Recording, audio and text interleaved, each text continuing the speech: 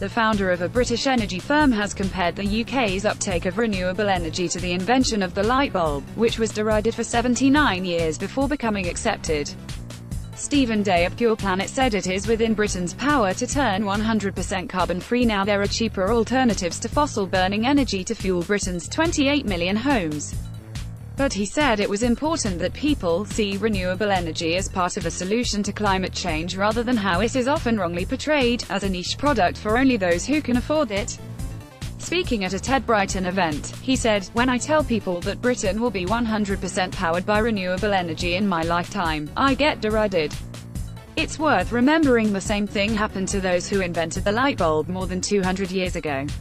Stephen said pioneers throughout history had similarly been chastised for being the first to have a single brilliant idea. As well as the light bulb, innovators who championed a round, not flat Earth, and even the man who invented the umbrella was seen as a laughing stock.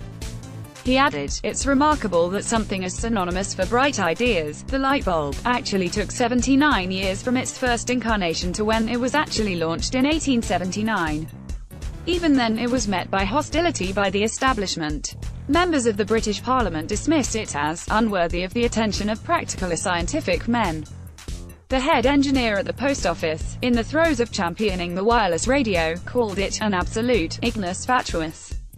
In other words, a sham. Quote, "The New York banker J.P. Morgan went entirely against his father's advice and invested all he had in this one, lonely thought, and with Edison, created the world's first power station and connected half of Manhattan, and in turn, the world to electric light."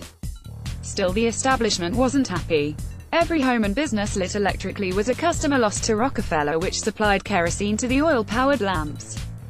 So he started planting scare stories in the press, rubbishing light bulbs as dangerous, aka fake news. Ringing any bells? People scared of change scaring other people with fake news. But the idea was too good to never catch on.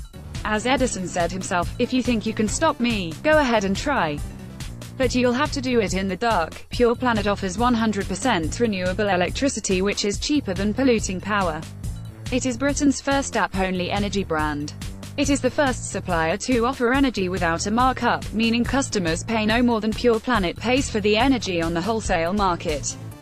It offered renewable energy for on average £300 less per year than Big Six energy suppliers. Stephen added, "If we could capture just 1 hour's worth of sunshine which hits the world's surface, we would power the entire planet's energy needs for a year. Similarly, if we could trap 2% of the wind which circumnavigates the globe every day, we would power the entire needs of the planet's civilizations."